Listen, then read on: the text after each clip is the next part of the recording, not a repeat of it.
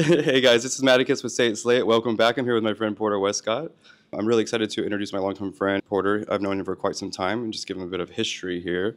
He is a professional adult content creator. Surprise, surprise, because that's all that we interview here. So go ahead and grab yourself a drink because you're going to need one. You're going to need it. Boop, boop. We have water, but it's actually G. Let's jump into your crazy life story. You were telling me in the elevator that it seems like you've lived so many different lives, and just from an outsider, outside perspective in, I agree with you. Yeah. And I don't even know that much about you, like when it comes to the things you've done before I met you. Yeah, it's definitely felt like such a whirlwind. I'm turning 36 this next month, and you start looking at things that come in cycles and waves, and you start recognizing patterns in life. And it has definitely been a nice decade to experience so much. I'm very fortunate for the experiences that I've had. I think that you are, and I can agree with that. We'll talk about that some more too. We want to know how you got into that fortune. So backing it all the way up to, when you were a personal trainer, that's where we're going to start this journey. Cool. Because you have lived such a long life, and we only have an hour segment. So so let's go back to 2014, 2015 era when you were a personal trainer. What made you want to be a personal trainer to begin with? Yeah, well, I always was a little bit more active. Even as a kid, I was a gymnast and a cheerleader, and I went into, a high school for human sciences. So I was always kind of on the gear to be something in the medical profession. The body was also very a little anatomy. All of the anatomy. So that just kind of spiraled into what I wanted to do was help people, understand how their bodies work and how their bodies move, and it's not always about going to the gym. And so I started training a few clients during spin classes. I also did some private clients out at their personal homes at their gyms. And yeah, that's how kind of things curated. Okay, so it sounds like to me you almost make it sound like it was so easy.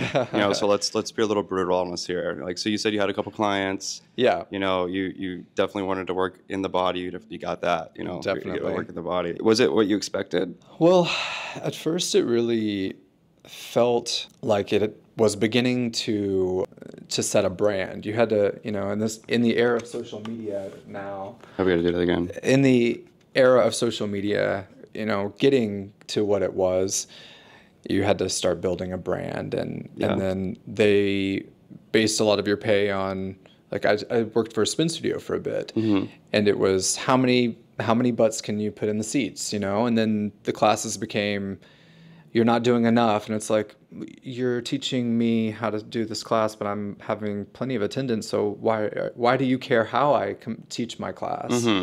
So it just became this whirlwind of not allowing me to kind of coach and do what I wanted to do. Right. 5 a.m. classes, and spinning 6 days a week was rough for a while. I can imagine. I worked with some people that did it 3 times a day. Some kind of cult. No. Yeah, it's totally a cult. Yeah, you know who you are, Soul Cycle. They're like, I'm gonna go again. You're freaking crazy. Well, I'm sorry to hear that it didn't work out for you, but at the same time, pretty excited for you. Yeah, I mean, there's so many things that changed through that, because you started to learn your worth and your value. And I just kind of want to build that story background on your personal trainer life and like where you were, because we're looking at the build like your vulnerability before we go into the storyline of you moving into the porn industry. To probably clarify where I was in training and when I started porn and all of these different things. So the very first thing I started doing was dancing. I was a go-go boy doing amateur strip contests from Austin to Houston to Dallas, and like doing a cycle and just winning contests for a while. Got into porn after that. Oh, okay. Personal training came after porn. Okay. Got it all personal backwards. Training, yeah, which is fine. Yeah. I was geared to do personal training. Fitness stuff was always in my... It's better. I think, so I'm curious, like, I remember you actually talking about, like, you were doing this going around dancing at different clubs. Yeah, that rings a bell. You're doing, like, the amateur strip-offs and stuff, trying to, like, win those monies, right? Exactly. So everybody knows that there's amateur strip-offs in the local cities. Yes. Yeah, that's awesome. But you said school wasn't for you. When in your mind did you just get to, like, to the point you're like, you know, or who approached you, or how did you find your way? Was it the first place you reached out to? It wasn't. It was actually like I was living with a friend of mine A friend of mine at the time was also doing another film studio. He had an exclusive contract. I was friends with him. We started living together with his husband. A few of our friends would always be over. And it just got to a point where it was fun to show off. It was fun to... I was always fun and loved, you know, showing off at that age. It was getting behind camera was not a scary thing for me. Yeah. You know, I wish I could relive that a little bit sometimes. I'm like, the world's scarier today. But I think there were 2 or 3 studios that we kind of sent my photos off to. I went to Hotel Zaza and did some risque photos and sent them off to the different studios to kind of figure out which one was for me. Sean Cody was one of them. Randy Blue was the other one, which is who I actually decided to go with. You know, there's so much of the industry I hear that I'm very fortunate in the industry choice I made as well, because that particular studio was always pretty much on the up and up, in my opinion. I never really saw anything that... Some other models have horror stories, and I'm like... With the same... Not with Randy Blue. Okay. But as a whole, when you talk as a whole, as you talk about the industry, people sometimes talk about different traumatic experiences they had during their studio work. And I was like, geez, like that, I don't even, that didn't happen. Yeah. You like, can't relate. Yeah, can't relate to that at all. Which I guess, again, fortunate, but... Yeah, no, that's very lucky. The first thing that came to mind when you said, like, hey, like, I was already doing porn, you know, before I went into personal training. That's something that like really hit me and struck a chord, because like every porn star says that. Every escort is a personal trainer. Sure. Yeah, I mean, it's a lot easier to just bill clients, you know. I actually, a lot of it was more in my like modeling world. So, I mean, even down to like taxes, you can, it works out in everybody's favor when you have a business. Yeah. So, and modeling is a particular business. I'm going to get audited now, but hey. Yeah. Well, I mean, how many years has it been? You're pretty old now. Yeah. No, I'm just kidding. Look at this gray. No, you look so good. You look so good. I don't know what he's doing. That's insane. Okay. So you have that one. And then, so it sounds like you had it really easy, you know, compared to other people. I don't want to say it's super Not easy. But I'm curious to know, like, what were the hardships? Because, like, you know, going into porn, you're like getting behind the camera. This is all exciting and fun, and for people that are listening, it's exciting and fun. But it's not that simple, is it? It is not that simple. You know, a lot of the balance is some people have these great attitudes, and they go in and say, "Fuck everyone. Who cares what they think? And I'm gonna do my thing." And then you start to realize that everyone has their challenges, whether it's being shy in front of all the cameras or the lighting starts to get to you, because you're under so much pressure to do all of this. To come. Yeah, I laid on like an elevator floor for maybe 45 minutes waiting for a model to kind of get to that point. And it was like, we all have trouble, it's okay, but you kind of have to sit there and hold it for the scene. He's like, I really want it.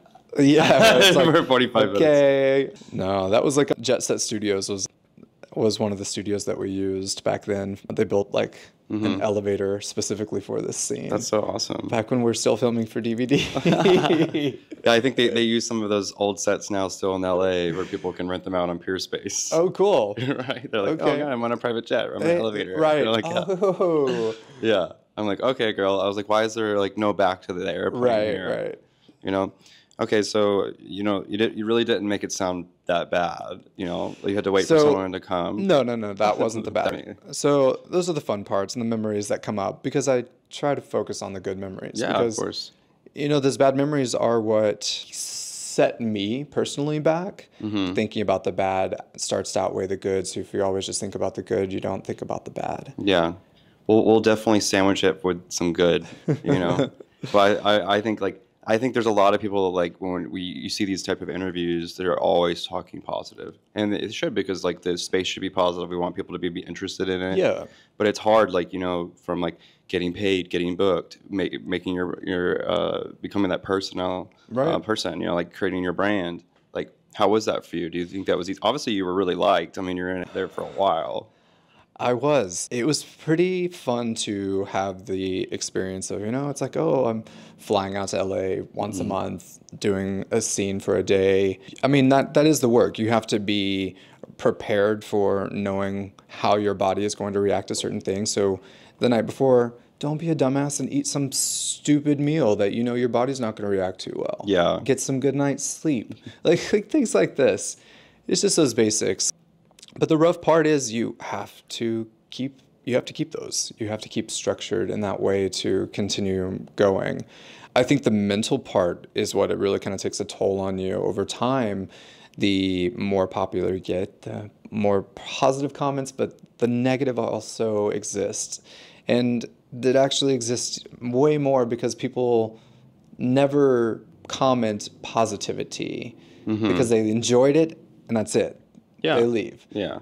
But the comments that start are all of the negativity that as a community I'm going to say we should be ashamed of ourselves of knocking down other people in our community because we all need to stand together. Yeah. But that's the hard part. I definitely think that extends outside of our community, but I do agree with you. Well, I'm not trying to win over everybody, but maybe our community needs some structure. Yeah, I agree. But I think it comes down to like Yelp, like no one's leaving positive reviews unless they're dedicated. Right. Like they're like, I'm going to Yelp you, I'm going to Google you, I'm going to whatever. Yeah. When they're mad. And I think it's the same thing when you like underperforming, commenting. But you do have those dedicated fans that are on every video and every post, they're there for you. Yeah. But I'm sure it doesn't outweigh the negativity.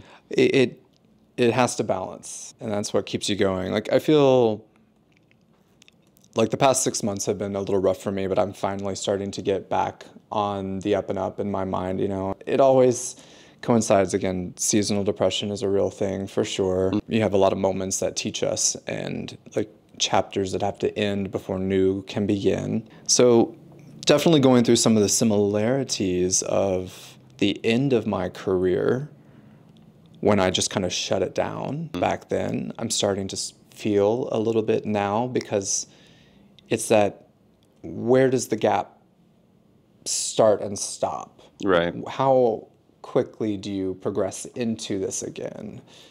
Right. So you did mention that before. So for those that don't know, it's like you did abruptly stop like doing adult performing and now you're back in it. Well, yeah. I mean, not as I was at one point, which it's unfortunate that I think studios were not as protected maybe as they should have been. But like now or then?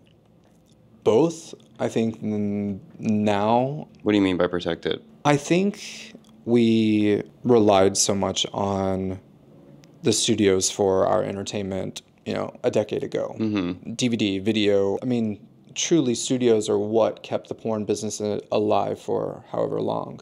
The sense of losing the studios now to OnlyFans or Just for Fans or any of the other sites, I think it gives so much freedom to everyone to make a living off of this, but the studios are suffering because of it. There's not enough for them to pay models to really truly produce big films anymore. And I don't know if we should have protected the film industry at that point. There's a loss now. I suppose. Maybe. I mean, is that just me being weird and thinking? No, I agree with you. And I think that you're right in some aspects. And obviously everybody's entitled to their positions on things. Of course. I think with me, I've seen studios make adaptions. Many of the studios have made adaptions to where they can actually sell OnlyFans subscriptions for their models, and I think that was a really smart move. That is a smart move. Rather than completely lose their models. Right. Because a lot of them said, like, yeah, you can't do OnlyFans, but the potential for them to make money on OnlyFans was far greater than they can make at the studio. It is. But something that we're not considering, something that goes through my mind is the protections that those studios provided. I agree, but I think on the studio side and compared to OnlyFans is about you're sharing your life and your experience on a more personal level. Compared to a studio, is there they're conveying like a movie or like you're creating some type of scene. People are doing similar things, kind of, I guess, on OnlyFans, but nothing like the studio work that's being done. Correct. You know? Yeah. But is it really? Is it the industry's fault, or are we changing? Do the studios need to continue to adapt to? Not necessarily does it mean do they like do they change their style or like look at how do they need to stay relevant? You know, I don't think that there was a way that we could protect them. I don't think that's possible. And from my perspective, I think people are raging against everybody that they possibly can. People want to make more money now more than ever. True. You know, and they want a piece of the pie, and the studio's been taking most of it, just like most companies have. True. Yeah. I think in theory, thinking through like OnlyFans work where you're just working with an individual, I'm sure it's not talked about a lot, or it's not exposed and people feel ashamed for it, but the interactions when you were working with the studio, in my personal experience, is it all seemed very business oriented. And I know that there were 3 people in a room with me and an individual that you have no idea what this person's going to do if they're alone. Right. But in a room full of people, it holds this person accountable to where they understand they're coming for a job. They didn't all of a sudden just meet another person and like, oh, let's film some content. And then you're in a position that may not have all of the protections that a studio would have provided. Absolutely. I think in that case, it makes a lot of sense to have like that protect your additional people, obviously your camera people. I mean, also they'll chase people down if they see your content's being reused. It sounds like a great business opportunity as well. Just provide all right, here's the 2 cameramen, the lights are already set, and just start making a scene house, you know? We were kind of talking about that earlier, like it's like the management of the OnlyFans could be something that you'd see adapted to. But I think that like, you know, going on the additional industry route of creating pornography through a studio is expensive. And like there's expenses that are related to that from like the way that, you know, like from taxes and everything that they have to manage, or like how many studios are allowed to be open, where they can be open, how they can, you know, be occupied. Yeah, compared to OnlyFans, you can be anywhere. That's something, except for in like Ohio, right? No, really? Utah. I don't know. You can't be in Utah. I think it's outlawed in Utah, just like Pornhub got outlawed here or whatever. It just, I didn't even think about, you know, the politics around studios now. I guess like being in LA is the only place that we thought they could exist, but I mean, you have Miami, you got everywhere now. Well, we have like, what is it? Next Door Studios is here in Austin, right? Or a portion of it. That's a great question. Yeah, the Next Door Studios is here. I was looking to you as if you knew. And then we have. I'm not going to say it because I don't think they're occupying themselves correctly, but there are other studios here that represent large quantities of people, you know, and I think like, but they're doing it through like a different way, because if they went like the traditional route of being a studio, they probably wouldn't be able to do it. True. All your underground stuff. Yeah. Underground raves, porno. Right. Yeah, but something that I don't really talk about is like, you were talking about like prostitution. It's a whole separate segment. Sure. But if say that you ever like to get caught or in trouble, like I've heard people make jokes about this. They're like, we're actually just making a porn. Like, what do you think about that? Interesting. You know, like I got a contract here. we're just making a little home video, babe. Yeah, I mean, to be honest, I don't see the harm. Right, because you pay like co-stars like for. Well, maybe not you, but people have paid co-stars to work with them before. Yeah, I mean, of course, there's a business transaction involved into it. If you're trying to film with someone, I mean, hopefully both of you are making money off of the content. So I've seen a lot that like the argument didn't even have OnlyFans, and they would be willing to record with you at a nominal fee. But now like OnlyFans requires everybody to have OnlyFans in order to be on there. Correct. Yeah, you have to be a registered model to actually be in the content. Yeah, that's a hard question. Yeah, it's a tough one. Yeah. What would you do? I say it's my business and my body and my choice. Well, yeah, is that what we're going to tell the police officer? Mr. Officer, it's my business, my body, my choice. It's my body, my choice. My choice. And we have a contract for doing a porn. Okay. I have the app for it. Yeah, look, we're fine. It's taxable, I promise. On my phone. That's security camera right there. That's where it's coming from. Yeah. That's hilarious. I still want to swing right back into the personal trainer thing. Yeah. So you were you're doing porn, you wanted to be a personal trainer, you're like, all right, I want to do this, which is a very similar path, like we said before. And then like, did you stop doing it? Or was it just like not, you're like, I want to focus more on studio? So, or did you keep it up? When I ended studio, got into personal training, after personal training. Oh, okay. Is that what you're saying? No, okay. So I didn't realize you ended studio. So you ended studio, then went into personal training, and then what? And then started doing property management. Okay. I was assuming that you were doing personal training simultaneously, like most do, while doing porn. Not until the end was I starting personal training. I think there's quite a few years in there that I was doing not only studio work, we were doing live shows as well. Live shows is where I think I connected the most with people. Really? Yeah. So I know I'm going to go back a little bit. Okay.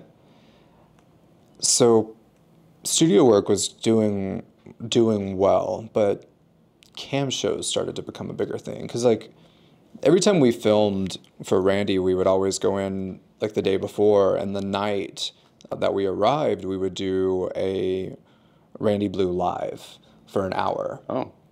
So there's quite a few like old scenes of just like Randy Blue live recorded stuff that I'm like, oh, that was such a fun little time.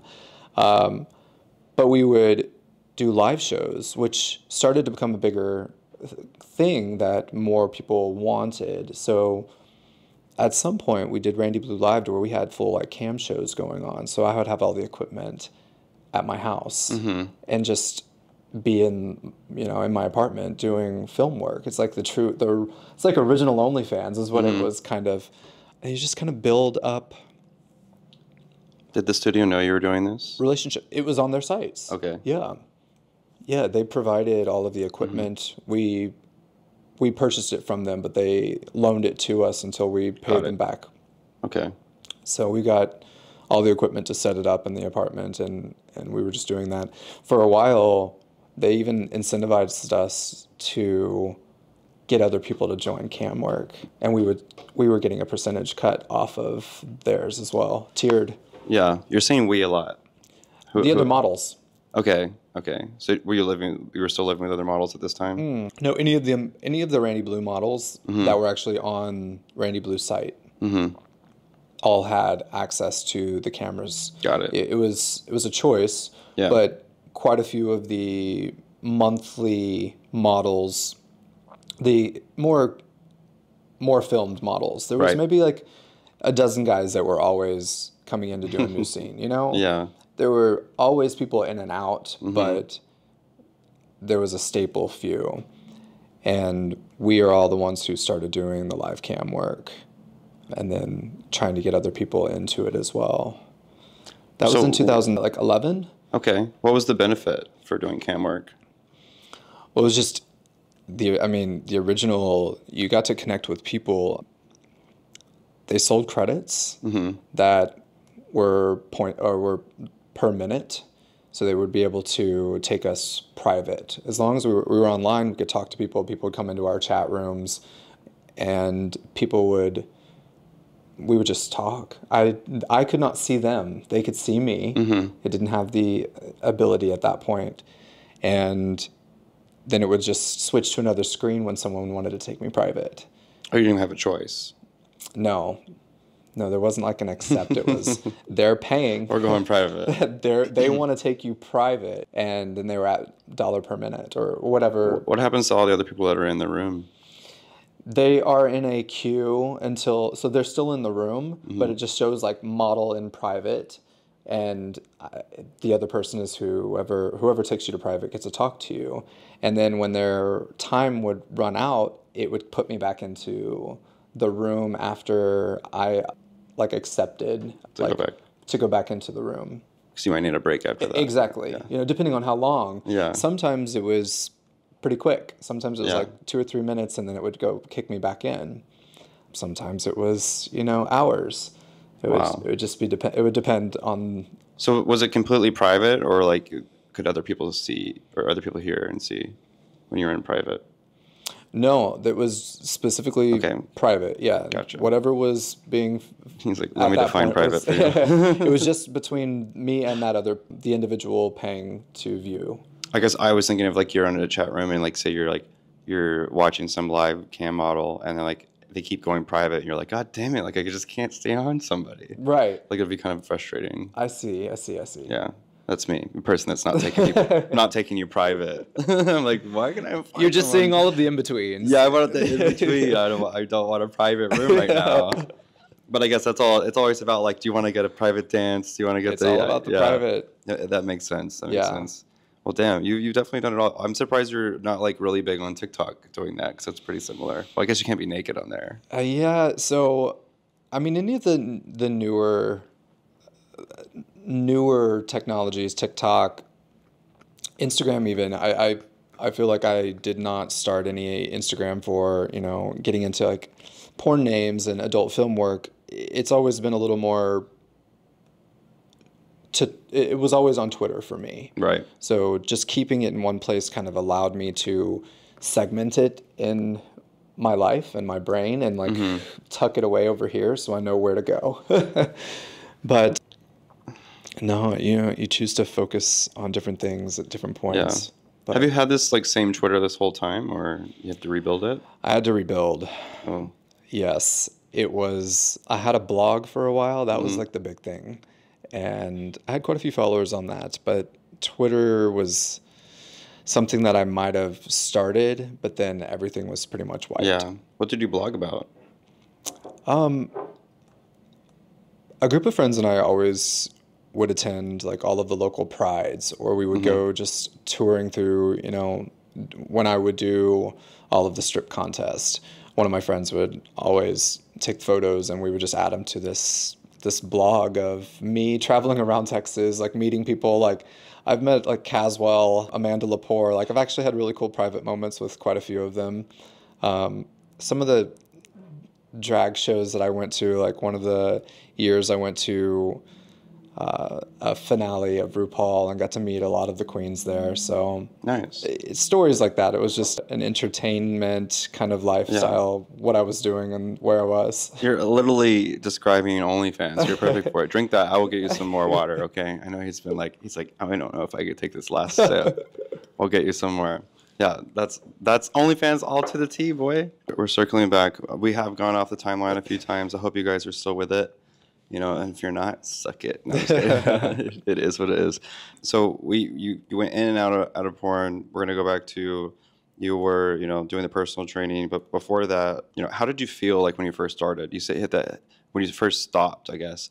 Let's do that 30, that year, and that 2 years after. Like, how are you feeling? Yeah, I went through a few different transitions with feelings through that, because at first when I stopped, it was like kind of getting out was not a big deal, because I had a few clients that I kept up with through ending that I felt like for a few years of that I was pretty set for a period of time to where I could be consistent with what I was doing and there wasn't a lot of struggle, if you will.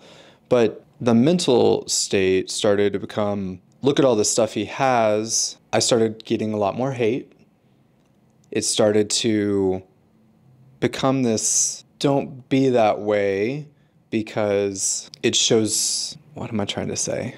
I know I'm trying to like figure out where I'm trying to be at. Mysterious. I don't know, not mysterious. It's just, you accumulate so much so quickly, and I had so many opportunities that this lifestyle became, oh, he is having all this fun, but it's because he's having sex for money. Like, yeah. It's like, all of a sudden it was just, oh, everything's good, but this one thing. Yeah. It became this like crutch that I kind of also related to even as a kid. I came out at 14, lost all of my friends because no homo. Right. It wasn't cool. It's okay. Small town Texas. I get it. But at that point in time, it was like, oh, everything's great. He was all this and now, but he's gay. And it's like, oh, but he's in porn. It's just like people love to shit on you when you're actually just being true to yourself. Pretty nice guy. You're like, huh? Yeah, okay.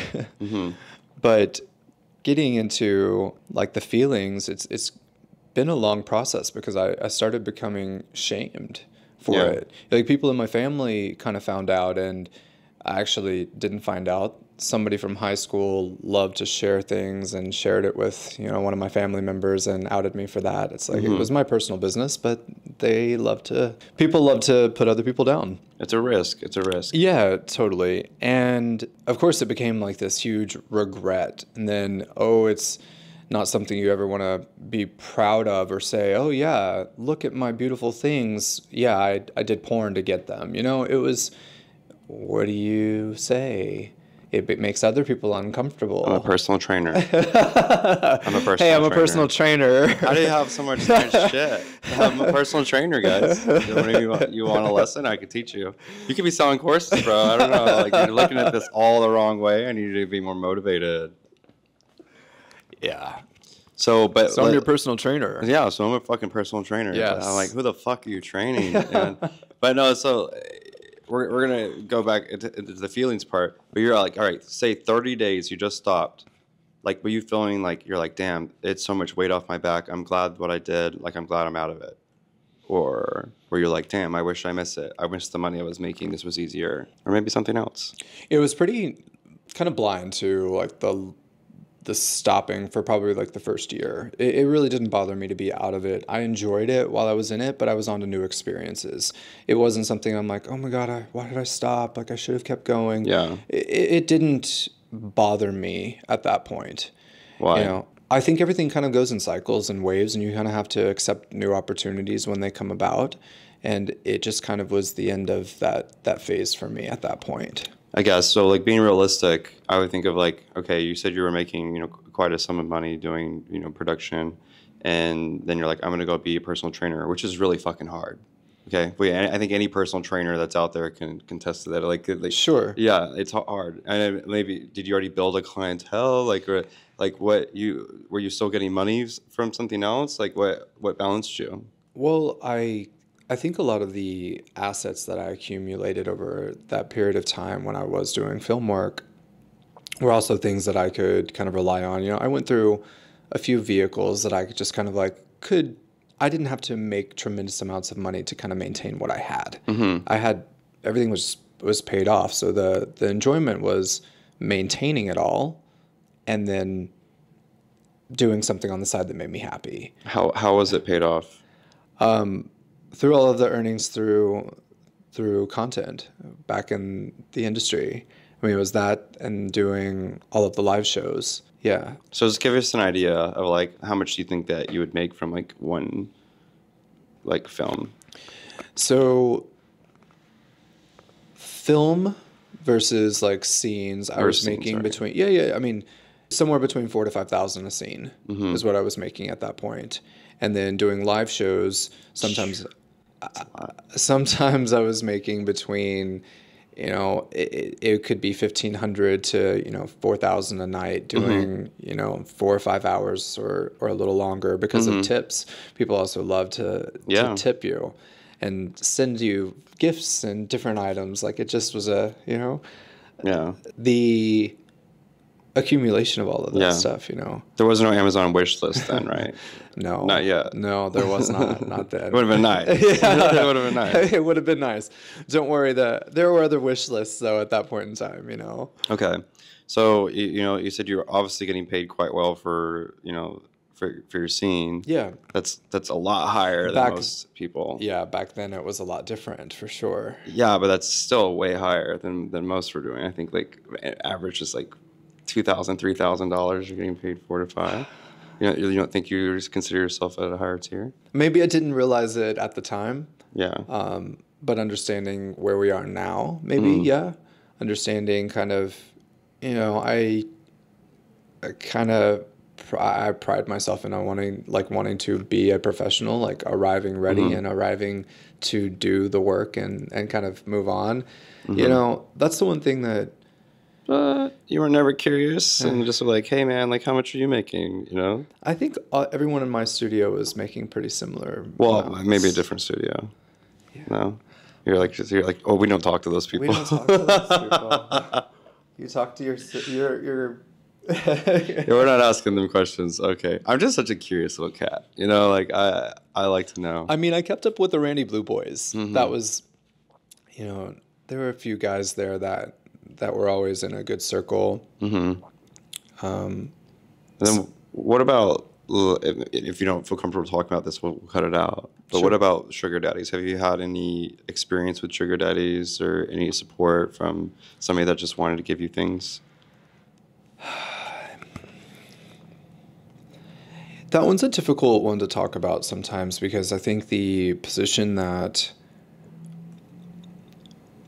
I was in at the end there, I think there was definitely a position that would be considered sugar daddy status. Mm-hmm. They could be really good friends too. I mean, But yeah, it's been a long relationship with a few people over the course of my life that you end up having a good relationship with this person, whether it was sexual, whether it was, I think a lot of people try to define your relationships in their mind a certain way, and then it puts pressure on you to also define it in that way. Mm-hmm. Because they can't understand why someone would be gifting other people that much money for their joy and happiness.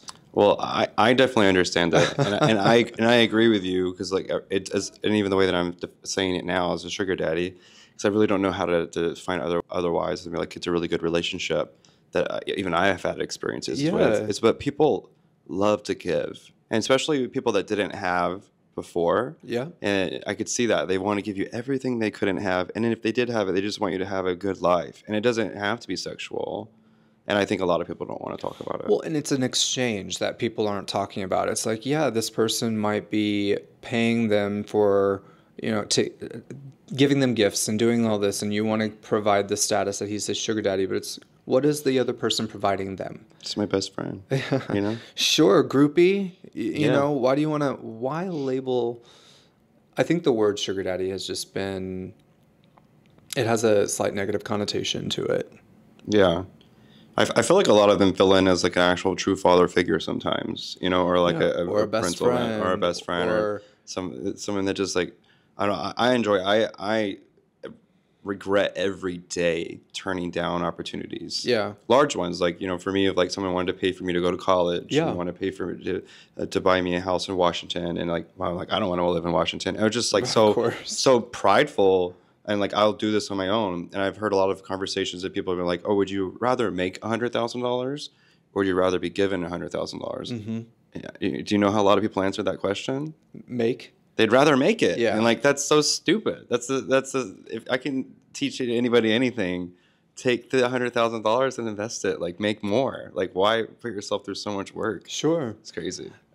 And you have to kind of go through that process to realize, oh shit. Like, if I don't accept someone's generosity, someone else is, and why do I think they deserve it more than me? That's a good point too. I see some of them like maybe are so like infatuated with one person they might not offer it to someone else. It's not that simple. They're like, well, fuck Porter. Like, I'm not gonna give it to him. I'm gonna give it to somebody else. Like, no, But that's the same. Yeah. Like, somebody wants to think a lot of my connections and any kind of like the relationships that I accrued through doing studio work and through the live shows was the true connections that people were craving for, that I just talked and hung out and danced around or like explored with these people on the internet. Yep. And they kind of fall in love with you. I mean, it is about the character you fall in love with, the person. It's definitely interesting that you say that because people ask all the time. They're like, how do I get a sugar daddy? Yeah. And the answer really is like, don't look for them. No. Just like be a nice person. Yeah. Right. I think. I agree. I was like, you find a person. You're just nice all the time. They're gonna find you. Yeah. People out here, I'm like, I'm looking for an allowance. I'm like, this much, like, you might get somebody, but they're going to be pretty raunchy. You want someone to build a true relationship with. Sure. I guess I know some people get them probably like from like Rantman, but it's after being open and vulnerable. You know, like maybe you did go over there to initially as an escort situation, but I know people that since then, like, they're like, I opened up and I told them about what I was going through, or even on Grindr, and then they just like walk into it. Like, this person wants to help you, and it's just like, it just makes them so happy. Yeah. Everything happens for a reason. You know, all those situations kind of line up, and sometimes you just need human interaction. So what would you tell somebody that's looking for a sugar daddy today? Looking for a sugar daddy today, I would tell them to stop looking and start practicing good habits for yourself and making sure that you're presenting the best you that you can.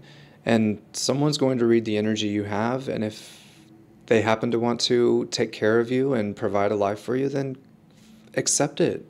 Yeah. Yeah. Yeah, it's way more known in like the male female world. You know, there's so many, and it's expected, and they could be a lot meaner about it. Hell, have you seen the damn shows on whatever TLC and other networks? Yeah, I mean, I've seen the Housewives. 90 Day Fiance, or all these people. There's so much crazy shit going on in the world today. Oh, you're saying 90 Day Fiance? I'm thinking like Atlanta Housewives or California Housewives, like it's not called California Housewives. What's it called? Well, there's a few in in the Housewives series. You know, like few. You can tell. I'm like, bitch, this is a situationship. You know, you guys got married. And those are becoming more of a thing. Yeah, you know, it's a deal. 10 years from now, 20 years from now, however this fucking economy, wherever it takes us, maybe we are going to have to start having 4 people in a relationship to support a house. Stop it. Stop. That's funny. That's funny. Yeah. Whatever pandemic we go through next, where you're like, well. Yeah. Well, you have like 4 people to. That'd be ridiculous and overwhelming. Why can't we start at 3? You gotta jump. Oh. How do you feel about like thruples? Could you do it? Yeah, I could for sure. I just think that society is not quite ready, even though I'm consistently ahead of my time. Like, don't think I'm ready to bring that up in my life yet. Yeah, but remember that. So his partner that's watching, if he even watches it. So you said you don't want to bring that up in your life, but I'm curious. Like, on this is totally segmented on the side too, very ADD. Yeah. But in a throuple relationship, is it ever really balanced? Like, people say like, I could be in a throuple, but like, it depends on like what side you're on. Sure. Well, I think the balance is all about communication in your relationship. I mean, it's whatever is, not to say whatever's behind closed doors is your business, but relationships like that, whether they're sexual or non-sexual, they all take work. I mean, you have to talk to your friends just as much as you talk to your partner. You're just having sex with one and not the other. Well, yeah, I used to think that thruples were great. Like, when I was married, I tried the whole throuple thing. And me and my ex-husband decided, like, okay, we're going to invite someone into our relationship, right? Yeah. And they would say that, like, they felt excluded. But it was true, because, like, when you think of, like, if something was to go wrong or whatever, it was always like, we'll cut that person, you know? And I never realized it until I experienced it as a third. I'm like, oh, I'll try it later on in my dating life.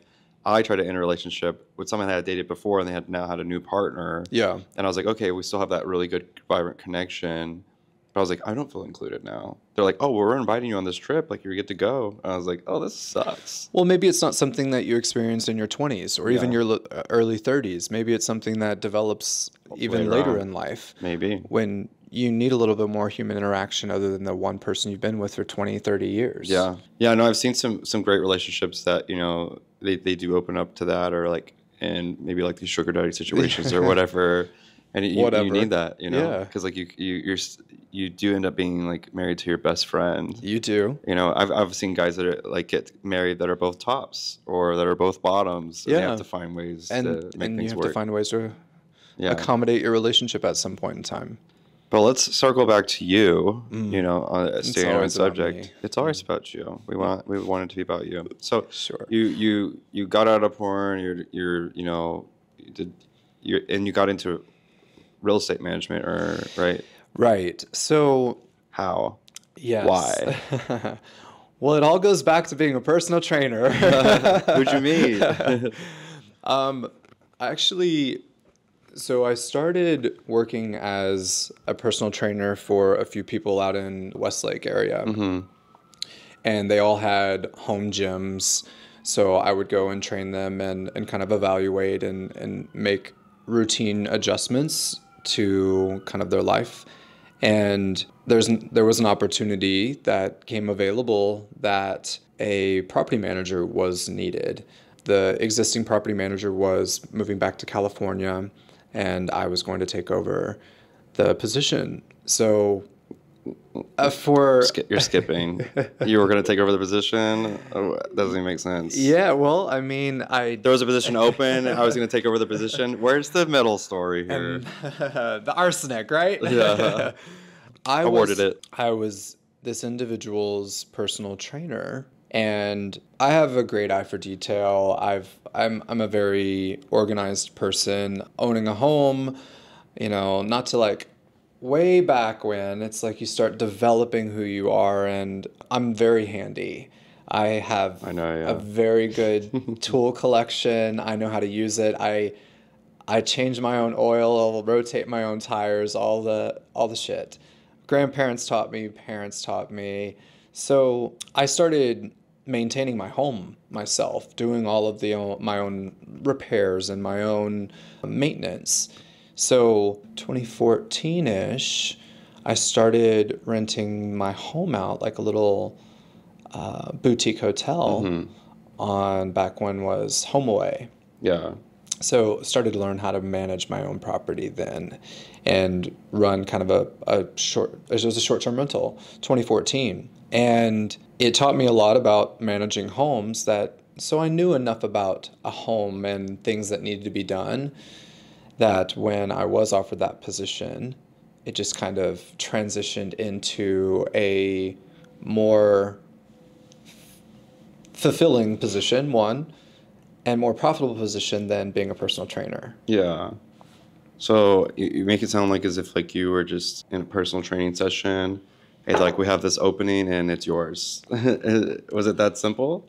No, of course you develop relationships and friendships and meet people, because if you know who I am and if you've ever had a night out with me, I'm going to talk your ear off as long as you'll let me sometimes. But then we'll also do it while we're dancing and having a good night. And I don't know. I disagree with you. I think you're really like a great listener. And I think that's what makes you really special, is like you don't just talk about yourself. And you do such a good job at like inquiring with people to keep conversation going, which again, guys, if you want a sugar daddy, that's how you do it. is asking questions. You're so incredibly personable, and I don't know how. Do you not see that? I do understand that. Yes, I do. I enjoy intimate moments with people. Yeah. I enjoy sharing special memories with people, and I tell people this sometimes when, of course you always have a person who is upset that you forgot their name, and it's going to happen. It's not we personal. have met so many people in our lives now that you're going to forget some people's names. But I always remember moments and memories with people based on their faces. Like I remember the movie of my life, and I can always kind of like pinpoint things. So having those intimate moments with people and listening to them and being genuine and letting people tell you who they are and share with you is something I really enjoy. Providing like safe spaces for people. Do you really care? I do. Yeah. It's hard because I'm a healer. By my personality wants to help people naturally.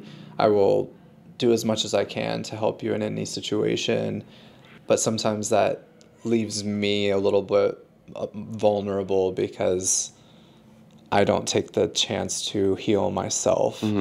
So taking on a lot of people's problems and learning how to balance that in your life is kind of where I was the past 6 months, is just trying to really learn and heal, because there's a lot of stuff that you just have to go through. It's always easier to work on other people, like Always. You're like, let me just put myself off and I'll focus on all these other things. That makes a lot of sense. So since you're such a healer and a helper, help me tell your story correctly. So let's drive your story in a quick format, all from your start to where you are now, right? So you're getting back into porn. You've gone through this, like this journey of 6 months. Like, let's roll through it.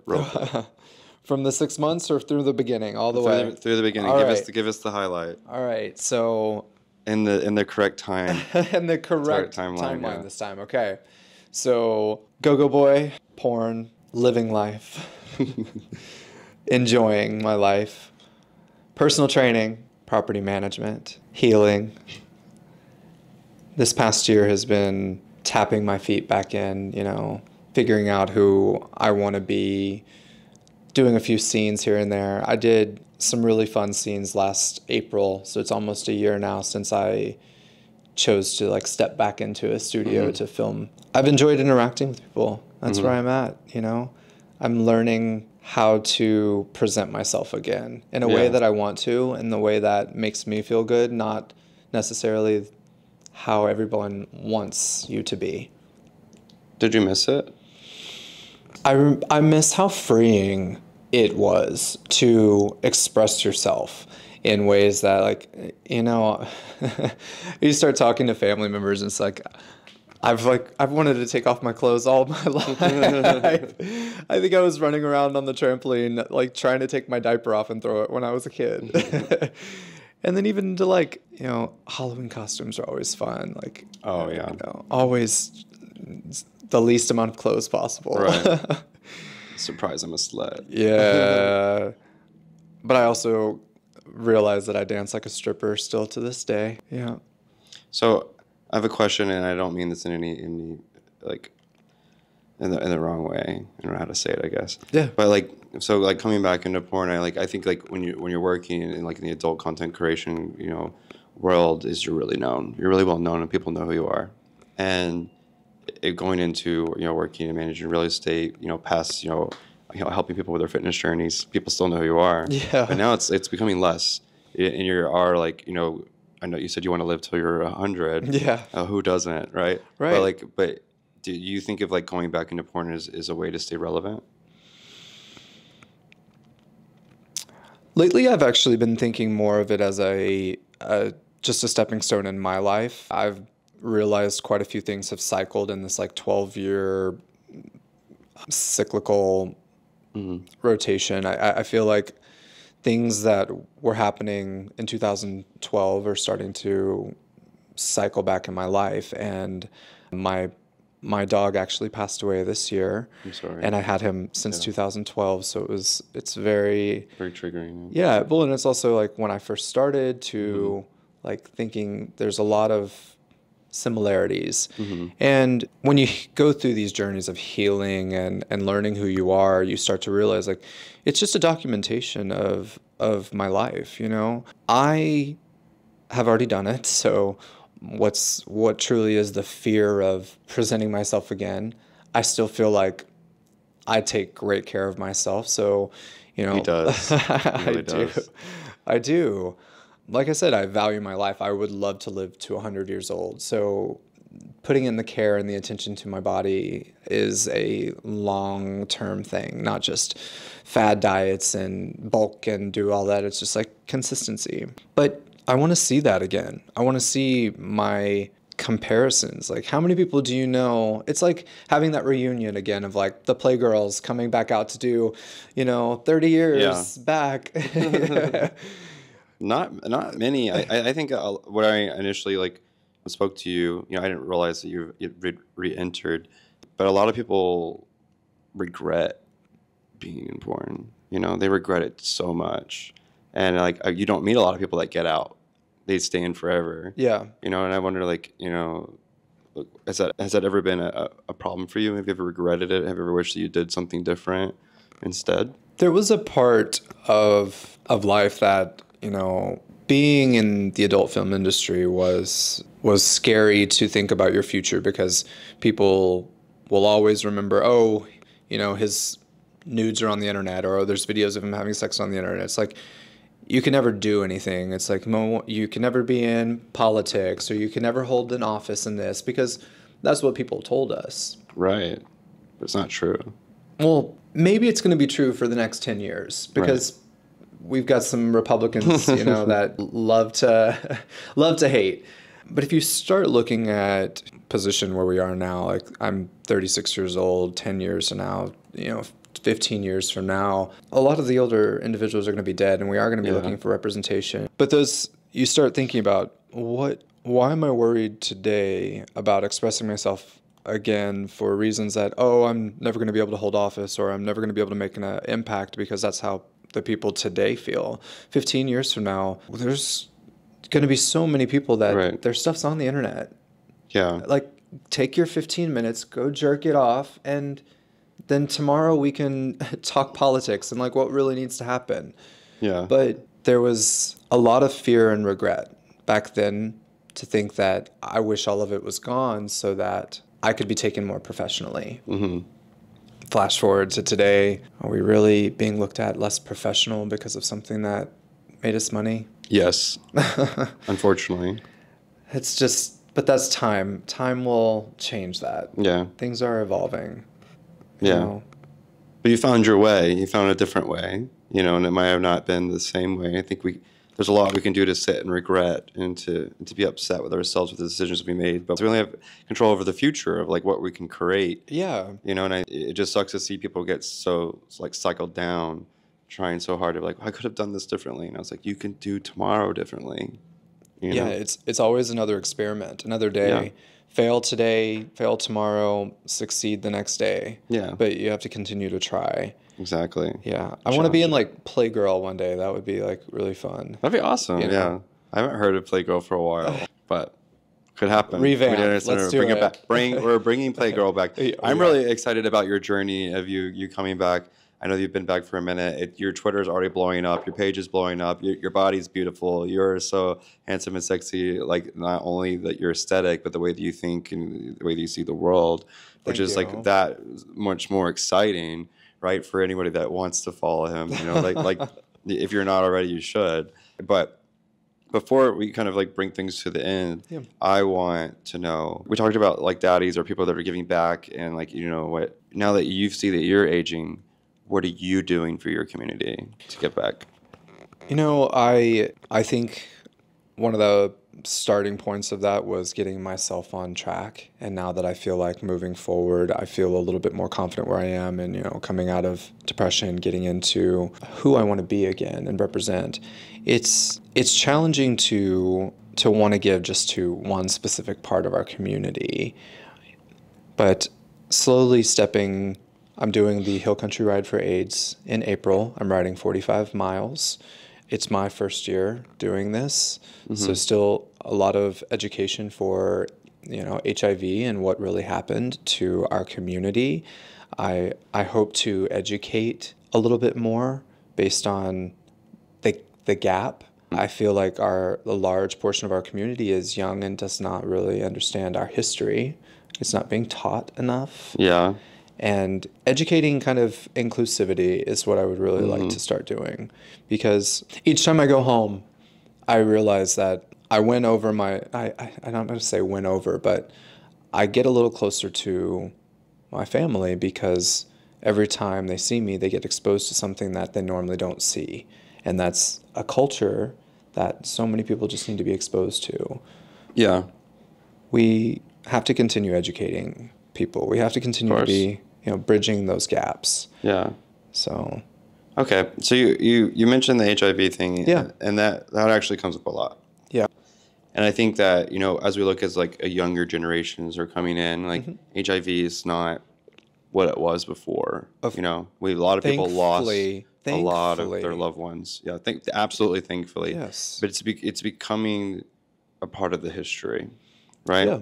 And I think we're getting I've heard a lot of feedback on like Hill Country is having a lot of trouble recruiting people, and they're having a lot of trouble, continuing to educate people and to get people to fill these positions or get grant funded or any of these things, And what's your take on that? Do you think that we should continue to to educating things that we are slowly moving out? I Or definitely what? think that we still have to continue those traditions. They are part of our history, and they're part of our what tell our story. We need to understand what our community is going through so that we can recognize if it ever happens again. We have to teach the generations. It's a sign of more, it's, I feel like it's respecting who you are. You have to understand what previous generations went through so that you can understand what you don't have to go through.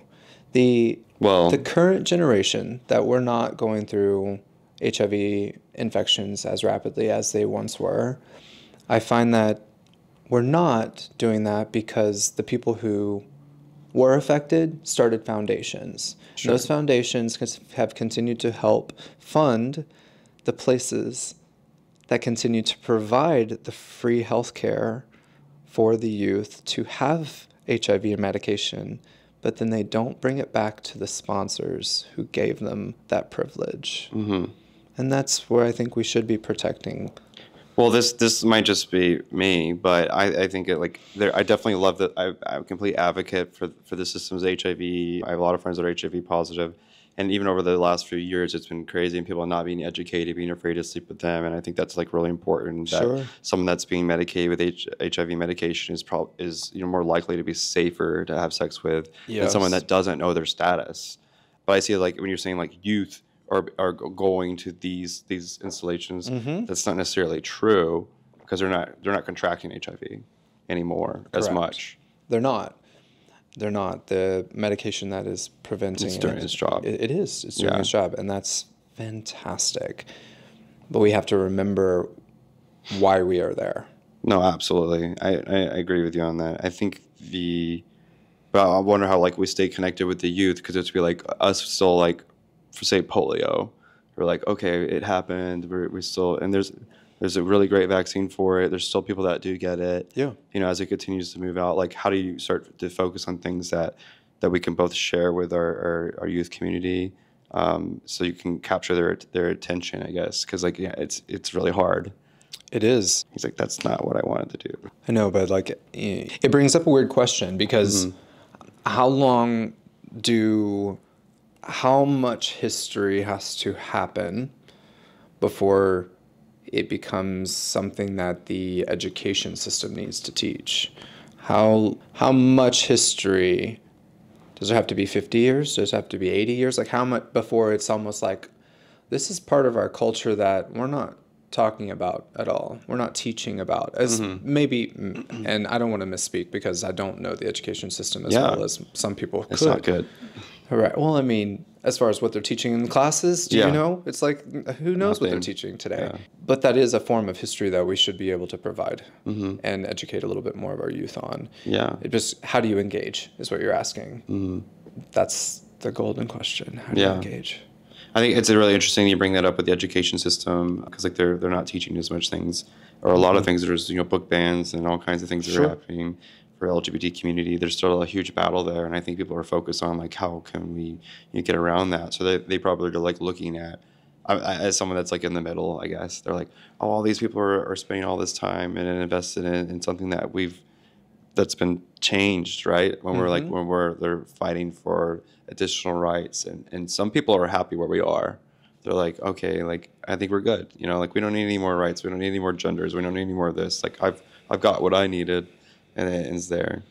Kind of went total trail off from like where this is supposed to go. Well, I actually really that's a great conversation to kind of dive into if you would like, because I do have some opinions on that, and I think that it's such a hard thing to talk about because no matter what you say, I feel like someone's going to be upset with your answer. Yep. It doesn't matter. It does not matter what I say. Someone is going to be upset.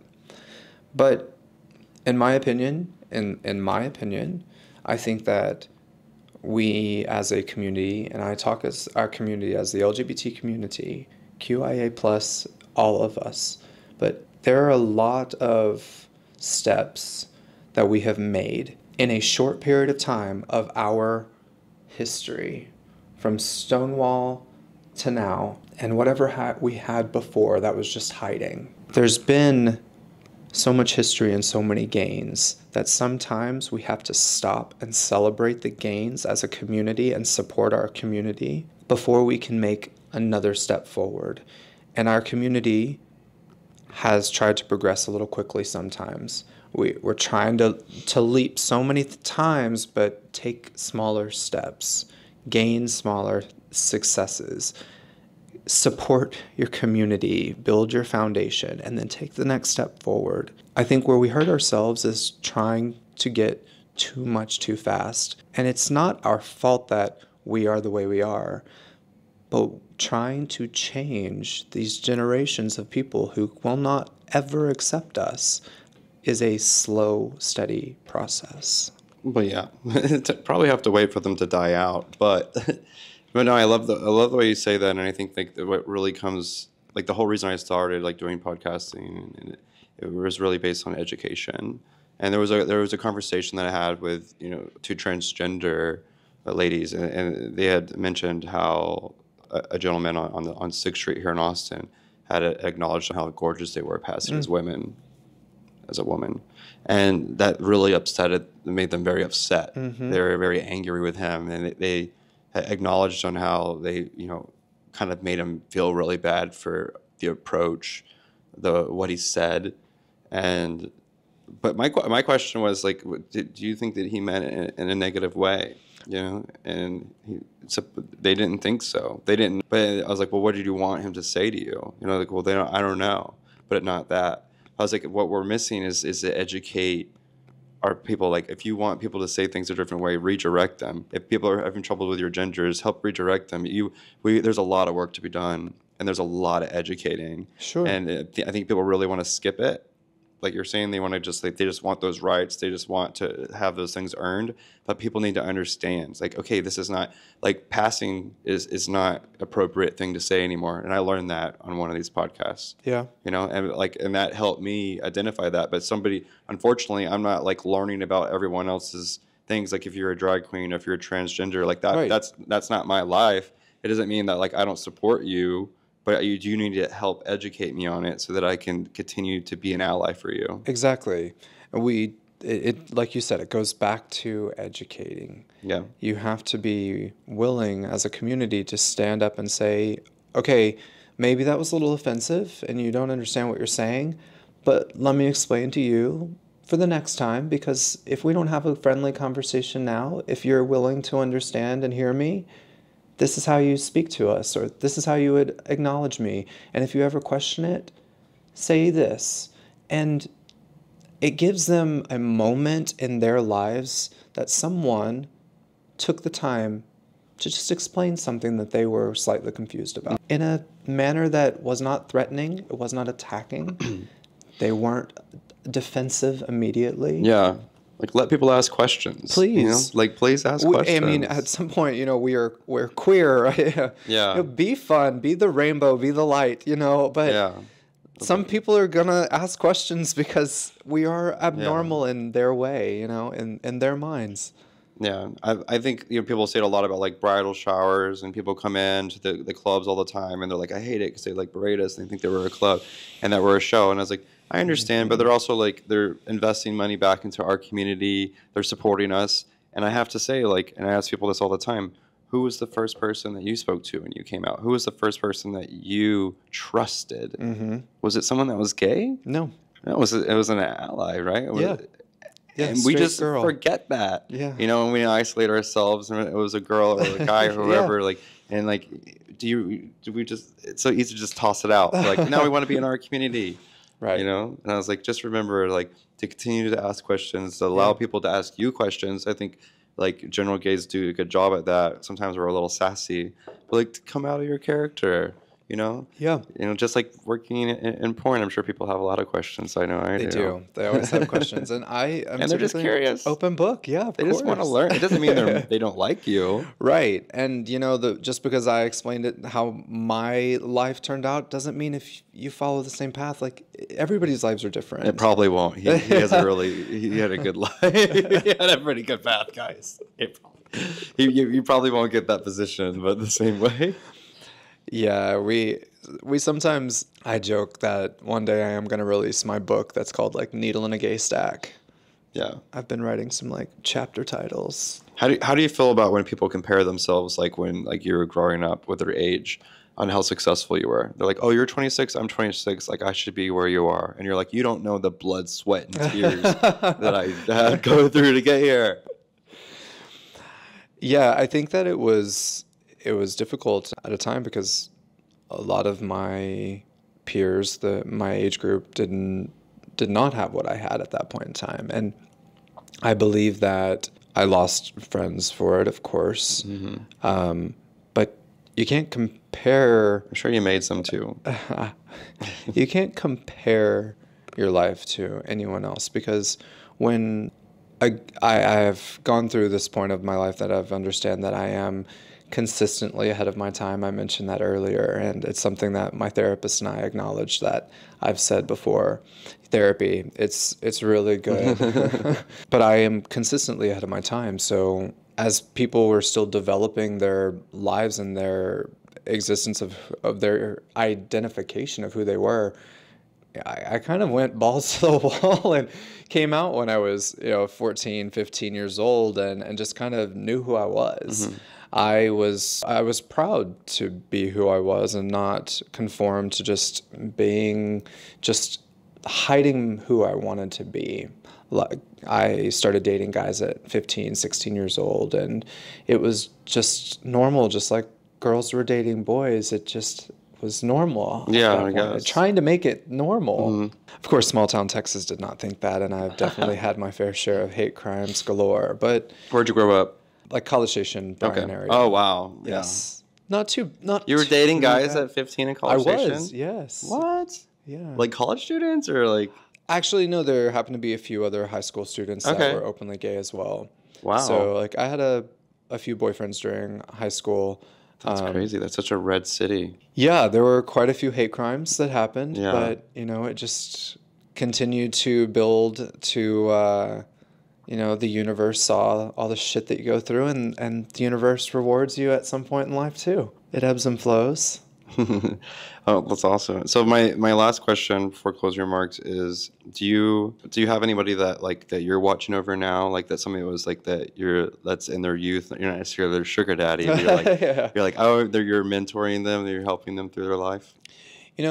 I like to mentor anyone that has come to me and with any issues. I don't think I have one specific person, mm-hmm. but there are moments that I have with interactions with people, whether at a pool party or a night out or just casual encounters. There's always a friend that wants a little advice, and yeah. I'm there to give it when I need to. Yeah.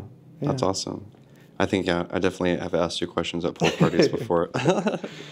And I'd love to not that I'm a baby twink, it. but, Yeah, I'd love to journey through it. It doesn't matter. Like, I have this relationship. And I was like, you've been in a long one. Listen, right? Size, age, sex, it doesn't matter. People just want to be honest and genuine, and that's the genuine human connection is all we can hope for. Well, amazing. Well, I thank you so much for sharing with us today. I really appreciate you again for coming out. Again, guys, if you guys aren't following him or if you want to be mentored, follow him on his Twitter. What is your Twitter? Porter_Wescott. Wescott. There you go. So follow him on his Twitter. Maybe send him a DM, but like, I'm looking for a mentorship, daddy. Yeah. And you might just get lucky. I don't know. Find me some good management, and then I'll serve my time to other things. Yeah. We'll talk about that one separately, but another time. Well, is there anything else you want to close on that you want to tell the people that they should know about you? No? Any secrets? Secret facts. I'm getting back into personal training. Okay. Also drop him a DM if you're looking for a personal trainer. That's awesome. Okay.